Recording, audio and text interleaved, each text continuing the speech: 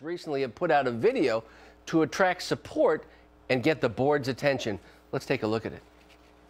The administration there at Vanderbilt seems to want to create tolerance and non-discrimination, this all-comers policy, which is doing just the opposite of that. I'm concerned now that because of Vanderbilt's actions, they indeed now are, in my opinion, discriminating against the Christian organizations. To talk about this discrimination, Vanderbilt University student Stephen Hsiao and Abby Sutton, Vice President of College Republicans. Good morning. Tell us what's going on about this most recent campus buzz, and do you think you're going to be able to win this issue? Good morning. Thank you for having us. Well, right now, as it stands, the Board of Trustees just met last week, and the administration has really been misleading the students and the legislature in this matter.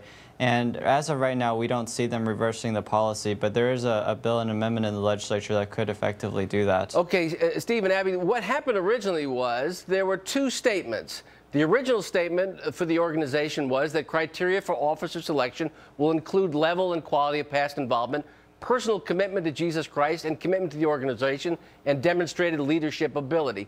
The university said, take that out about Jesus Christ. And then you folks stepped into action. Abby, what are your thoughts on this Sunday morning about this effort by Vanderbilt?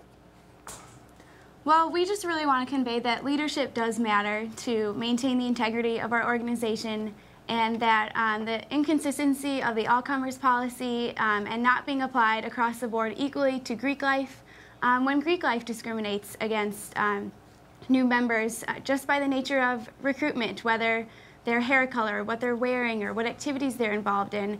And the problem is that Vanderbilt isn't consistently applying this policy, and we don't want Greek life to go away. I, as a member of a sorority, I love Greek life. It's a great part of campus, but we just want the policy to be applied equally to all organizations, including Greek life. So you say there's a double standard. Where do we bring people together on this Sunday morning? How do we get this done? Are these groups, these Christian groups, now going to step out of the university sanctioned organization structure?